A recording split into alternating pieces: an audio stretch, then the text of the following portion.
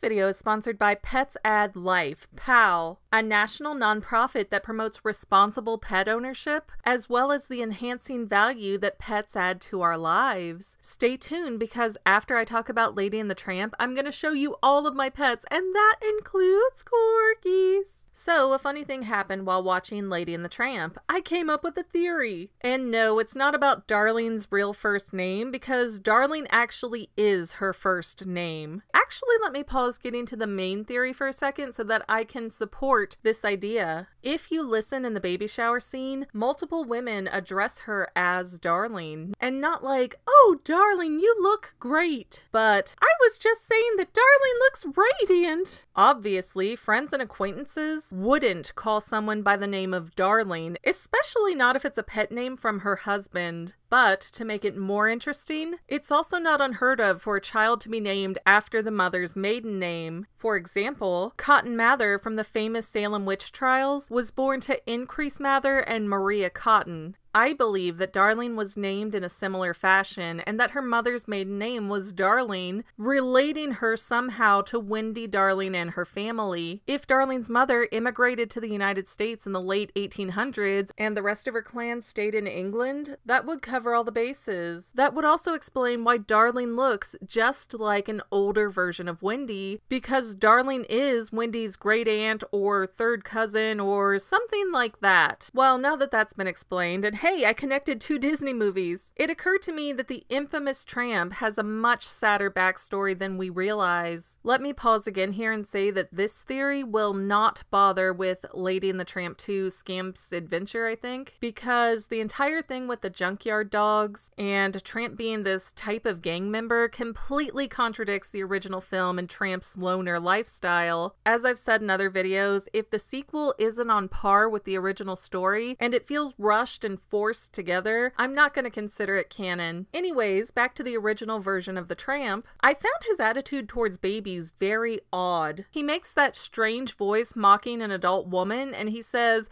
"Put that dog out, he'll get fleas all over the baby. Stop that racket, you'll wake the baby." Then he describes the changes that occur in a dog's diet and living conditions once a couple starts having children. I don't think this is random pessimism. I think this is what happened to the Tramp himself. Think about it. The Tramp has a family for every night of the week, and he is adored by Tony and Joe at the Italian restaurant, so why wouldn't he want to just stay in one place and have a normal owner like every other dog seems to desire in this movie? It's because he's been burnt before. After analyzing the Tramp's behavior, here's the scenario that I think works best. I think Tramp was a mixed dog that belonged to a poor family. I say this for one, because Tramp seems a little surprised when he walks into Lady's part of town, as if he's never seen a neighborhood that looks like that before. And for two, all of the families in nicer houses have purebred dogs. Lady is a Cocker Spaniel, Trusty is a Bloodhound, and Jock is a Scottish Terrier. Plus, Jock gets annoyed at the Tramp and demands to be called Heather Lad of Glencairn. If you don't know, registered dogs often have really odd names on their paperwork. In this case, Heather would be the name of the kennel or breeder that produced Jock, and having of Glencairn in his name implies that he was purchased as a show dog or a stud dog by another kennel. So, when you get a fancy dog with lots of paperwork, their name is kennel's name, dog's name, then of the new owner's kennel. But no one usually calls their dog by that giant mouthful, so his owners just call him Jock. That means when Jock tells Tramp to refer to him as Heather Lad of Glencairn, that would be like someone named Steve saying, "That's Mr. Stephen Pettigrew to you."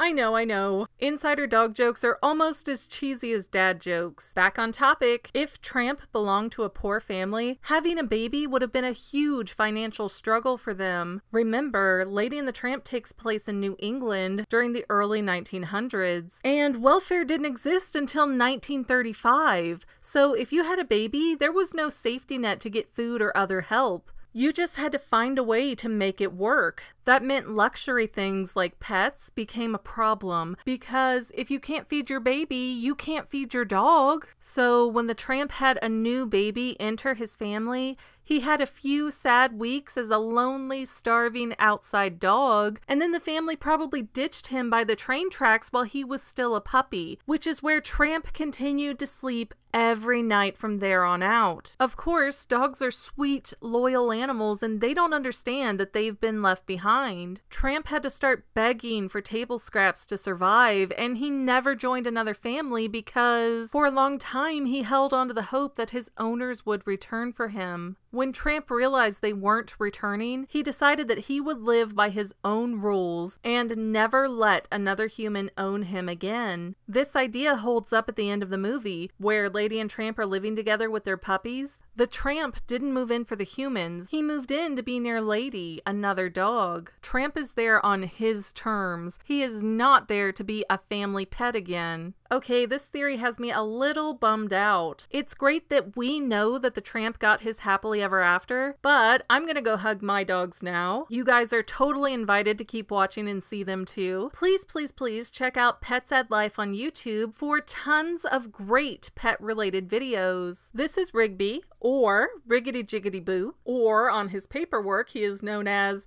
Doctor Who becomes the Dog-tor Rigby. He is a red-headed tricolor Pembroke Welsh Corgi. Here's Moxie, a red and white Pembroke Welsh Corgi, officially named That Girl's Got Moxie. These guys like to run and they like to herd. Since we don't have sheep, these corgis like to herd the kids instead, and they are such sweet little floof butts. But they are stubborn too. If you don't train them and keep them in line, corgis will turn around and train you. Next we have Smoky Bones, that kind of looks like a Russian blue, but he's from a litter of strays that someone was giving away. And Finn, aka Finnegan, aka Phineas, aka a million other weird little nicknames that start with Finn. He is what they call an apple-headed flame point Siamese, but fun fact, that's just a fancy term for a stray that has red Siamese-like markings. These are not purebred registered Siamese cats. There is no such thing as a red or flame point Siamese. And Finny here came from a rescue, and he is such a big lover, baby. Mwah. He's my cuddle bug. My daughter just got her very first rabbit, Bon Bon. We have no idea what breed it might be. She was in a farm supply store looking so cute that we had to take her home with us. But she is the softest thing you could imagine and so quiet and calm you could forget that she's even there. Now to the big finale. This is Mr. Hen's butt. She's broody right now, so she won't cooperate at all. So I'm just going to put up some videos and older photos that look a lot nicer than this side of her booty. She is a black-tailed white Japanese bantam. She was part of a flock that a fox got into and slaughtered, but because Mr. Hen could climb, she survived and has ran the yard ever since, really. Everyone always wants the details as to why she's called Mr. Hen. Well, that's because we bought her straight run, which in the chicken world, that means males and females mixed together. And it's very hard to sex a chick. There are over a dozen methods and none of them are 100% accurate. So when Mr. Hen got bigger, there was endless loud crowing, and we thought we surely had a rooster. Then one day we found a bunch of eggs hidden in the mud, and all that crowing was just her super obnoxious egg song. Chickens make really good pets though if you get the right breed. Plus, they eat tons of bugs, and they lay really good eggs. They're so much better than what you can get in the store. And when we had a larger flock, I literally watched my chickens shred a snake, so you don't see that every day. And those are my pets. Let's see yours. Check out Pets Add Life on YouTube, and then come back here and show me your pets. Well, that's all I have for now, but this video's not quite over yet. We're expanding, so I have to plug our other channels. Total, we have the Fangirl, dealing primarily with movies and shows, Say Halo Goodbye Gaming, and the Fanily Family Vlogs. Links are in the description, and we would love to see you at all three channels. Okay, I think that's it. So thanks for watching, and I hope you enjoyed enough to like, subscribe, and share this video. We have tons of material across our various channels that you are fully encouraged to go check out. And if somehow you can't get enough of me, please connect with me on Instagram at sayhalogoodbye or Twitter at _Fanily.